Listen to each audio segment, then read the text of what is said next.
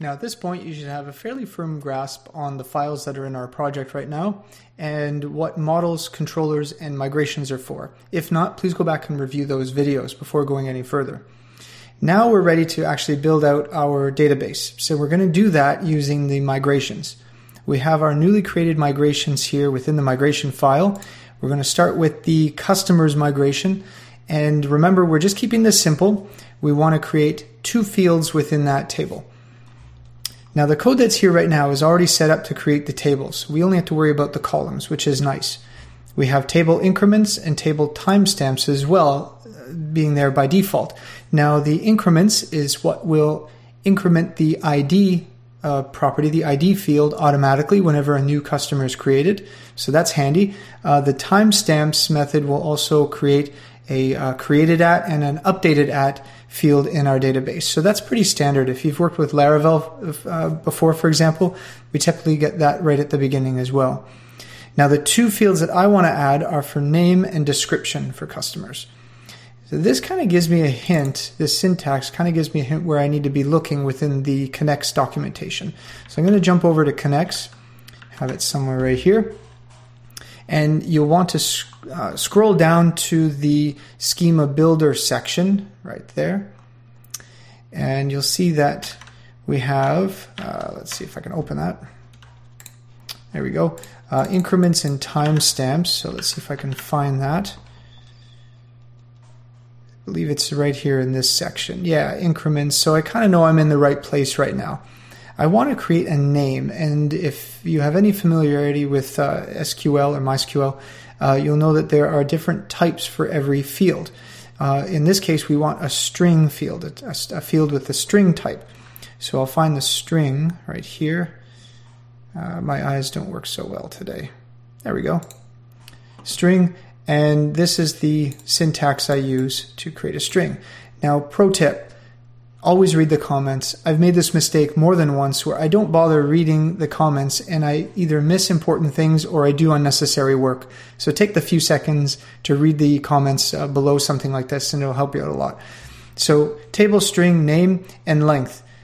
The square brackets there tell me that length is optional and the default length is 255 with characters, which should be just fine. So what I will do is I will add another line here for tables string, and I have to put the name of the string that I want. And so in this case, not very good at my alt tab today, name, and I want to add another field for description. Now description probably going to be a lot longer than 255 characters, so I'm not going to use the string type. I will probably use something like text. So I'll use text, I'll jump to that, there we go. And it follows pretty much the same format, just table text and the name. The text type is also optional. If you want to deep dive into these different types, then you can hop over to the MySQL documentation. And it's not for the faint of heart. There's a lot in there. So try not to get lost in the weeds and let's keep going. So we'll do the text type here and description. And that's it. Now let's move on to project. This gets a little bit different because recall with a project table, we have to, or each entry in the project table, we have to refer to the customer that owns that project. So I can cheat a little bit and copy this work because I want to use name and description for the projects as well. I try to keep them consistent so I know that on one table it doesn't say description and then another it's actually DESC or some short form like that. Also, you want to try and use terms that make sense for your domain. So if your company doesn't call customers a customer, but instead a client, then you'll want to have a clients table, not a customers table. Projects might be jobs. So you don't want to call your table projects, you want to call it jobs. Try to use terms that make sense for where you're working.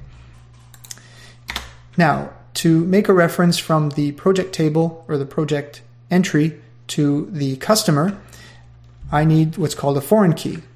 And to figure out how to do that, I'll look for the foreign syntax right here, and you can find a nice example right there. So I'm going to take the middle part right here. If I can highlight properly. There we go. bring that over here, go to my project schema and paste that in. Now my foreign key will be a customer ID, not a user ID. And that will be unsigned, meaning it can increment as high as necessary. This will be an integer type, and it will also be a foreign key, customer ID, and it will reference on the customers table. Make sure this right here matches that, matches the table name. The example showed it as a capital I. You want to make sure that it's lowercase, matching the table name, and it's plural. Those are mistakes I've made numerous times. So customers, and that will reference the ID column on the customers table. And that's it. No, actually I lied, it's not it. There's one more thing. Again, taking my own advice here, reading the full comment, I see that I can also chain a method on it for onDelete. Now the projects are owned by a customer. So what happens when I delete that customer? What happens to the projects that he or she owns? I need to set that up so that the database knows what to do. By default, I believe it's no action, but for our purposes, I want to cascade, which means that when I delete a customer, the projects assigned to that customer will also be deleted. Now, going forward, when you're doing something for real use, you might want to do something called a soft delete, where things aren't really deleted, they're just kind of hidden from view until you deliberately access them. But for now, we'll just delete it outright because this is just a project to get familiar with Adonis. So to chain that, I do onDelete and cascade as my option. And that's it right there. So instead of copying it this time and going to the tasks table and doing the same, I'm going to rewrite it, help commit it to memory. Let me see, I'll open tasks. Let's see if I can remember. Table, I want a string for the name, and the default 255 characters is just fine. Then I want to create a text field for description. Next, I have to add an integer field for project ID. And this will be unsigned, meaning it can increment as high as necessary. Foreign key, this will be project ID, that will be the foreign key, and it will references, let's see, it references the projects table ID. And on delete, I want to cascade. So when I delete tasks, when I delete projects, I want all the tasks in that project to also disappear. All right, so I'm going to double check, make sure I did that properly. Projects, integer, unsigned, looks good. I'll go back and forth just to see. Foreign references on delete. Yeah, I got the same. Project ID, projects ID, cascade. All right, looks pretty good. So to test this out, I'm going to run my migrations again and check with MySQL Workbench to see that everything went through okay. So make sure that's saved. I go down here, Adonis, migration, run. Now, sometimes when I've done this, I've had a couple of errors and they seem to pop up frequently. One of the errors will say something about a foreign key constraint. This happens to me when I'm creating my tables in the wrong order. So for example, I've tried to create my project table before my customer table. I can't do that since the project has to reference a customer. And if the customer table doesn't exist, I can't set up that reference.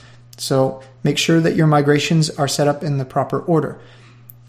Resist the urge to change the number values here to get them to show up in the different order. If you do that, it's very easy to kind of forget that you've done that and screw up future stuff. If you're just playing around like we are right now, it's not so bad, but try and plan your migrations ahead of time so you get them in the right order in the first place. The other error that I've seen often is that I'm trying to create a table that already exists.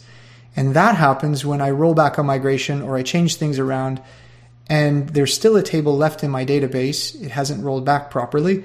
And of course, when I go to try and recreate it, it's already there. So it's a good idea to go to your Workbench or whatever tool that you're using and make sure that you do in fact have an empty database. So I'm going to refresh. I don't see any other tables there, which is good. So I'm pretty confident that when I run this, it will go off without a hitch. and I'm glad that happened. So that's it. If you have any questions about this, as always, leave a comment down below the video. Please give it a thumbs up and a like, and subscribe to the channel. And yeah, I'd just love to hear if you just enjoyed it. Doesn't have to be a problem. Just a great, just a comment down below to say that this helped you out would be awesome. That's it. Thanks. We'll see you in the next video.